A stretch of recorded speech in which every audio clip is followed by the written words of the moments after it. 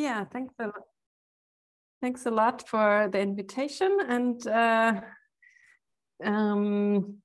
yeah, I'm happy to follow after this very interesting start. And I think it's all the same in aviation, that the big main question is, what do we as society prioritize in terms of where do we want to use our energy and our money for technologies, but of course also use the renewable energy we have.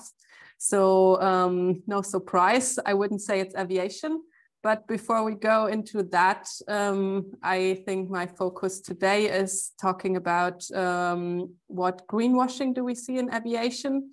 And the whole thing starts, of course, with aviation growth. So we have seen a massive growth in aviation over the past decades, and generally transport is one of the sectors where CO2 emissions are still growing, and aviation has a big chunk of that. And even after the COVID crisis, after the curb in flight numbers, we still have growth projections of 4% per year, and the industry is projecting to get back to their business as usual around 2024. And as we see in the right chart, there's still projected growth of 3% rise, like growth of CO2 emissions per year up to 2050. So that's the projections from the industry. And of course, they are saying that they have plans to reduce that. And the newest plan are the net zero 2050 plans. And I will get to that later, why we think it's not realistic and not enough. But generally, at Stay Grounded, we're very critical of the technological promises of the industry. So first, like there are several promises that are included in their climate targets, and one of them is efficiency improvements. And as we have witnessed over the past decades, any kind of efficiency improvements are always eaten up by the growth rates of the sector. So we have, for example, 1.5% efficiency improvements, but at the same time 4% growth. So of course that's much more growth in the end than you can ever save for efficiency improvements.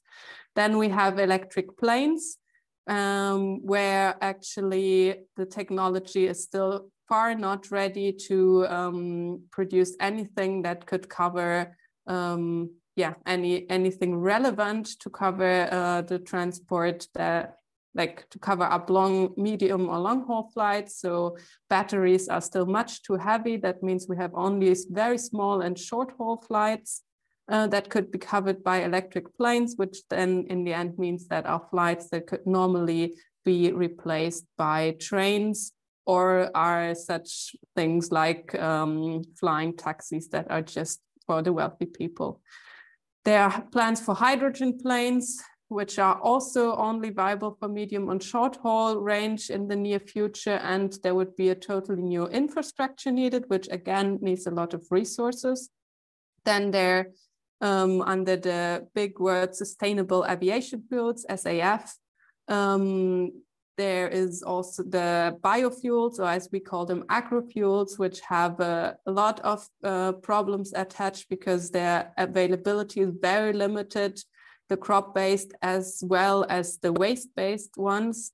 And there are a lot of environmental and social problems attached. And then, of course, there's offsetting. I think we'll hear about that later, but I just say so much that I think it's a modern sale of indulgences that will not get us anywhere.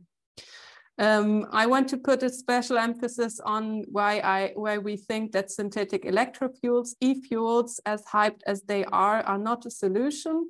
First, they're unproven at scale, but to me, the most important thing is that they just need a huge amount of renewable energy. And we've made a calculation looking at if all jet fuel used today was to be replaced with e-fuels, that would require 2.5 times the renewable electricity currently available globally around 2019.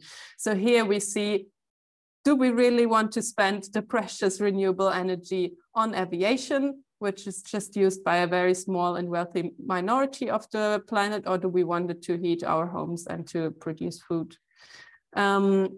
So the aviation industry has set themselves a lot of targets in the past years, and there has recently been a report by the UK charity We Are Possible that assessed the public climate targets of international aviation since 2000, and they found that all but one of over 50 targets has been missed, abandoned, or forgotten about. So just to keep that in mind when we look at any future targets the aviation industry is setting for themselves. Next slide, please. 1 minute, Dan. Sorry. 1 minute left. Thanks. Yes. And so the current plan, as I said, is net zero 2050. And we think that's another greenwashing strategy, because net zero 2050 doesn't mean that the cumulative emissions of aviation will stay within a 1.5 budget, because if we, as we can see here in the graph, there is a budget overrun that will exceed aviation's fair share of CO2 budget long before 2050. And yeah, also in their plans for direct air capture, I think we have something on that later, why that's a problem as well. This cumulative emissions until 2050 are not addressed. So what we say and what we see here is that technical developments will come too late to stay on 1.5 pathways, and actually all green solutions extract from the urgent need to reduce aviation now. So it's all a distraction, and the net zero CO2 2050 is just another greenwashing strategy, also backed by the International Civil Aviation Organization, ICAO. And instead of that, we need strong taxes, limits, and a moratorium for airport expansions now. And we have compiled all that in 6 fact sheets on greenwashing that you can find on our website if you're interested, with arguments of what the aviation industry is telling us and what they're actually not telling us. And thank you so much. That was a tour de force.